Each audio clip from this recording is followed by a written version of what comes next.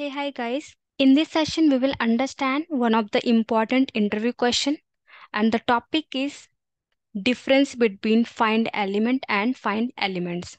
So these are the differences in between both find element and find elements. So these are the situation when multiple elements are present on the web page. In that case, find element returns the first element, right? If multiple elements are available, so it will pick only first element, and find elements returns all the elements which are available on the web page. When single element is present on the web page, in that case, find element and find elements both will return single element. When no element is present on the web page, in that case, find element throws an exception, that is no such element exception.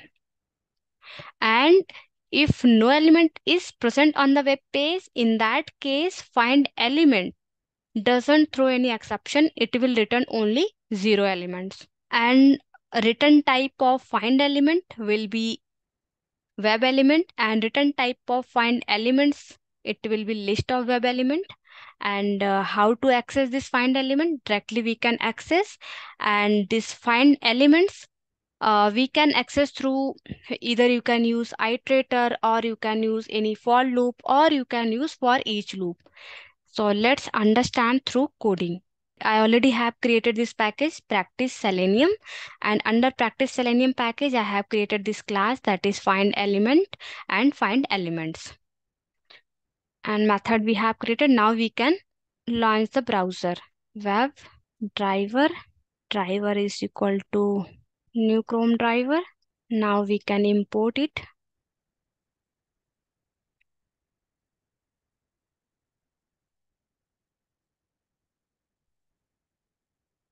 After importing, we can maximize the browser. Driver dot manage dot window dot maximize. After maximize, we can launch the application. So driver dot get, and here we can pass the URL of google.com. You can assume this is an application. When multiple elements are present on web page, in that case, find element, it will return first element, and find elements, it will return all the elements. Let's see through programming. So now I will here use driver dot find element, and here I will use by dot tag name. Tag name I can use A. A we use for the tag name, A is used for the link, right? And return type, see, find element return type will be web element. So we will write here web element. Web element, and then we can pass one reference variable, that is element is equal to this, right? Now I will have to import, right? Since this is available under org.openqa.selenium package. See. So here we have used driver.findElement. This is a method of WebDriver. Now we can print, right? System.out.println. So I want to print this element. I can put some message here, element plus, right? Now we are going to use driver.findElements. Driver.findElements. See, earlier we have used this find element. Now we are going to use this find elements. Again, here I will use the same thing, by dot tag name A. You can use any of the tag name, not necessarily to use this tag name A, right? Now we can define here type, right? So I will put one reference variable. Reference variable, you can take anything, elements, and after that I will have to provide here return type. So see, this is the return type. list of web element. List of web element is a return type of findElements method. So here we can use list, and under this we can provide element, web element. And again, I will have to import this list, and it is available under java.util package. See, again we can print system.out.println, and we can print this value of findElements. Right, so let me run this. See, so we are validating the same thing, tag name, right? In both the places we are validating tag name A. So as you can see here in this google.com, we have so many links, right? We have so many links, but this findElement will return only first web element, and this findElements, it will return all the links which are available under this application, this google.com, right? So let's run it and see the output.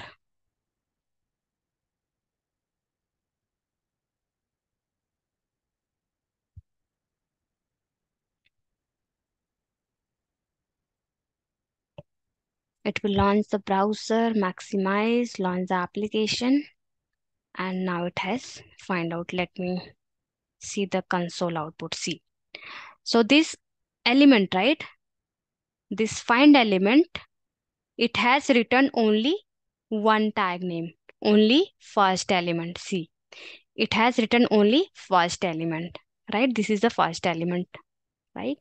But this findElements,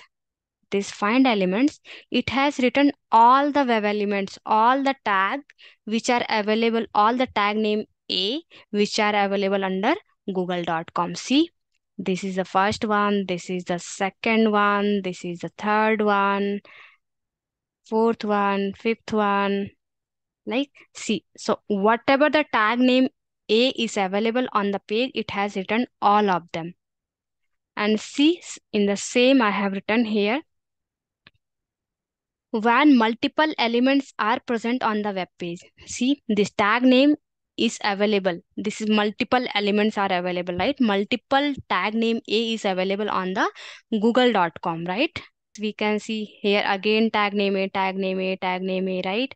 If I show you another link, this is also link, right? See, for this also tag name A, tag name A. So many tag A is available, right? But this findElement is returning only one tag, the first tag it is returning, and this findElements is returning all the tag which are available under the application, right? So first difference we have seen, and we have seen this return type for both of them, right? Web element and list of web element we have seen. See, here we have used this web element, and for the findElements we have used list of web element, right? So we have seen both of them, right? And second one, if one single element is present on the web page, in that case findElement and findElements both will return single element, right? Now we can see this one, when no element is present on the web page, right? In that case, findElement throws an exception, that is no such element exception. So let me show you. So I will comment this one as of now.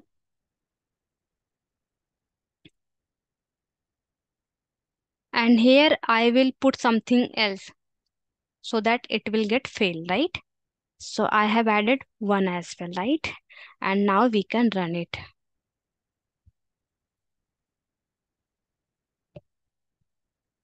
It is throwing an exception, right?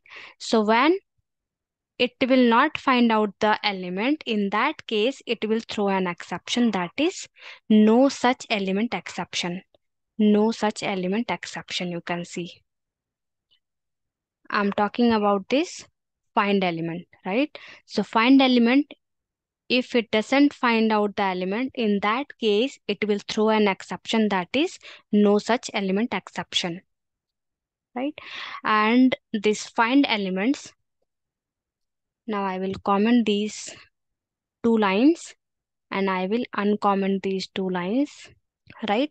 And this findElements doesn't throw any exception, returns zero element. See, let's see. I will put here something so that it will get failed, and let me run it.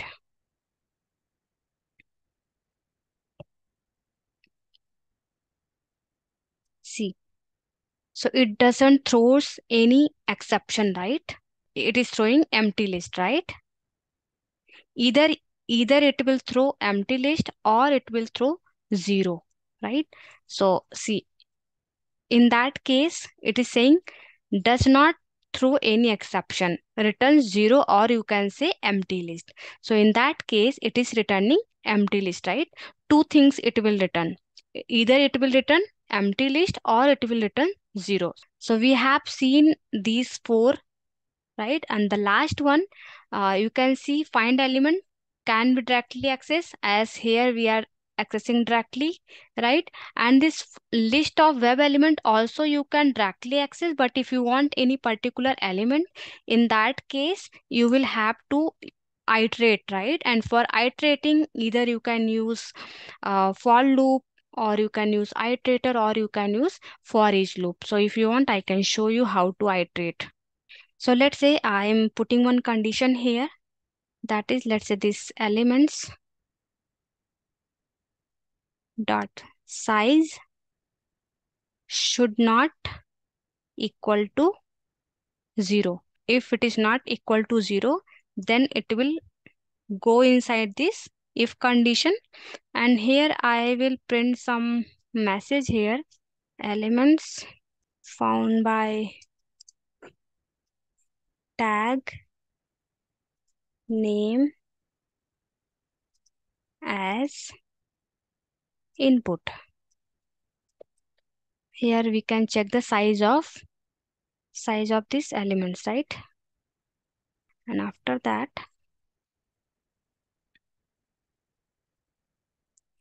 again I am using for loop. Here I am storing this elements,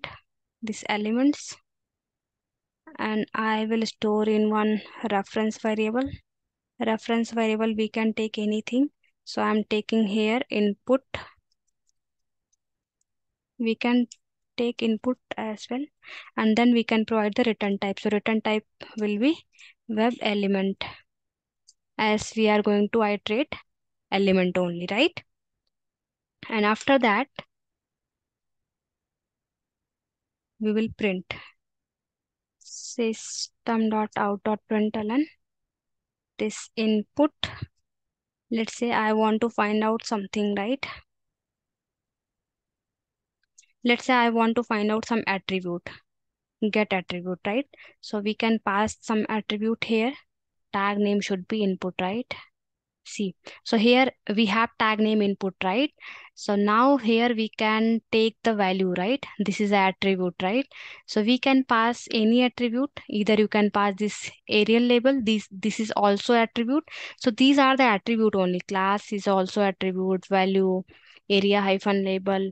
This is also attribute, name is also attribute, right? These are the attribute, right? So what I want get attribute means it will get the value of this attribute, right? So we can pass the attribute here so that we can get the value of the attribute, right? So what we are doing, first of all, we have used here findElements, and where tag name is input, right? Tag name you can use anything, right? I have used here input, right? And return type will be this list of web element, and here I'm checking the condition. If element size is not equal to 0, then it will print the size of the element, like how many size are available, right? And after that what we are doing, we are iterating. Like, let's say suppose that here we have 100 elements, right? So if we have 100 elements, then we will have to iterate each of them. So for iterating, I am using here for each loop, right?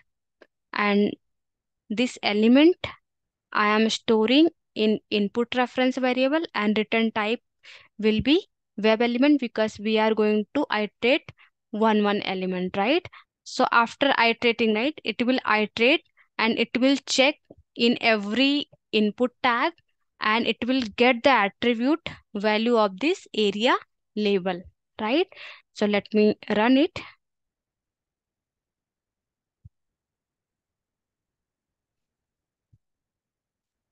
So let's see the console output. See, so it has returned element found by tag name as 7, right? So it means total size is 7, right? So tag name input, total 7 tag name is available in Google with the name of input tag, right? And so it means it is not equal to 0. It went inside this if condition and it has printed the size of the element, right? That is 7, right? And after that it has iterated each of them and it has get attribute value of this area label. So see, search, Google search. So attribute these are the attribute value of this area label. Those are present in the input tag, all 7 input tag, right? It has checked in all 7 input tag and wherever it found area level attribute, it has get the attribute value, right? So this is how you can iterate, right? In findElement, this is how you can iterate the element. So if you want to find out any specific value, then you can put the condition like this. You can check the condition. If condition is satisfied, then you can iterate each of them and then you can get the value, right? So this is how we can use, right? So we have seen all of them. And how to explain to interviewer, I have written here. findElement is used to find a single element on web page, and if the element is not found, then it throw an exception, that is no such element exception. And findElements is used to find multiple elements on web page, and if it doesn't find the element, then it doesn't throw any exception. It returns 0 elements or it will return empty list, right? So you can explain to interviewer like this. So I hope you understood. Thank you guys for watching this video.